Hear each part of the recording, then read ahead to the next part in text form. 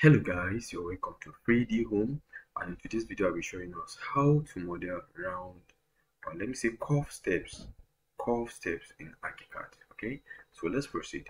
If let's say for instance this the kind of design you came across to model, like to produce 3D, and this is the kind of steps they have there. This is how the DPC is, that's round.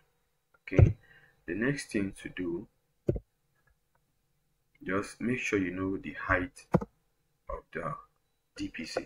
Okay, the DPC is 600. That's 600 divided by your riser, which is 150. It depends on which one you want to use though. So 600 divided by your riser, which is 150, to give you 4 steps. Okay, so 4 steps. Mind you, this DPC height is serving as 1 step. Okay, so we have 1 step already. You see this as 1 step, and then we'll be producing extra 3 steps. So total of 4 steps minus 1, we're having 3 steps to produce. Okay, so let's proceed. So the next thing to do now is to make sure you know the base, the level, that is the story of this particular base. This one now, from what we're seeing, let's check the front elevation. You can see that the base, this base, is on ground floor. Okay, ground floor or ground level. So you click on, you come to your stories, and then click on your ground floor. All right, click on the ground floor. So make sure that you're modeling it from that particular level.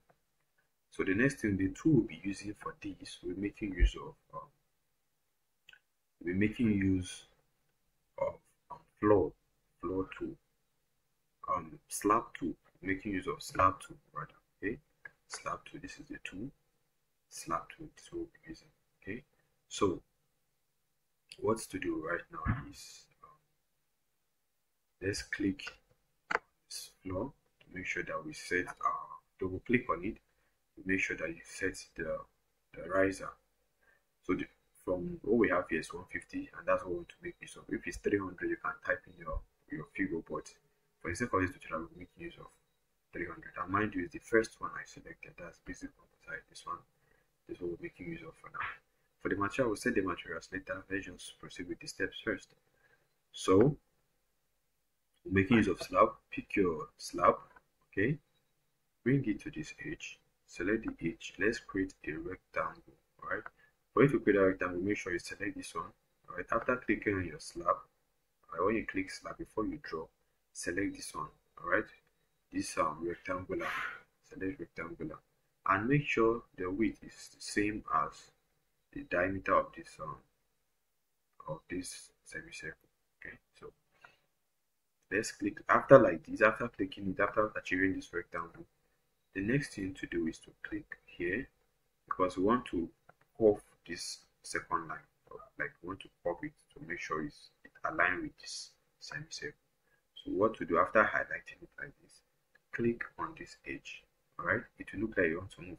Click on this edge and then select this segment. Okay, this segment using tangent, select on it, and then as you shift your hand, the circle is expanding, diameter, the semicircle is expanding. So you just make sure it aligns with this one.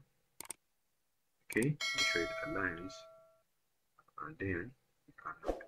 So we have the same thing, and then the next thing now is to click on it again. Instead of segment this time around, select this offset all edges. Okay, click on offset, and then always remember, note something, always remember to click your control to activate the plus sign. That means as you click on that one, as you offset, you're having a duplicate of that same thing instead of expanding it. All right, so click on control and see our plus sign is activated here. Your thread, let's use 300 for this. Remember, we're modeling 3 steps, but 600 divided by 150 is 4, and we have 1 already, so modeling extra 3 steps. Okay, so click on it again, don't forget your plus sign, 300, then click on it again, don't forget your plus sign, then 300. Okay, so we have 1, 2, 3 and 4. Okay, 3 and 4. So what we'll be doing right now is to check our DPC. Click on this first one, type in the offset level to 600. Okay, so we have 600 now. Then click on this one. Let's say just raise it up a little. Anyhow you want to raise it, just raise it up a little. Raise this one up. Make sure it's straight. Okay. Raise this other one too up a little. Okay. Then we will adjust that. I'm trying to figure out a simple way of doing that.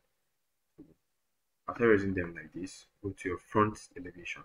Okay, you can see everything now. Since this one is like this, so this one now is below the ground level. Okay, it's the top that is on ground level. So you click on this one, type in 150. To come up. All right, the same thing. Then the second one now, which is this step, just take it up, align it to this level. All right, click on the third one. Click on this third one.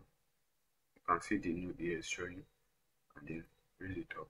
So we have everything now. See, first, second, third, and the fourth step. So when we check our DPC now, you can now see that all the steps are okay.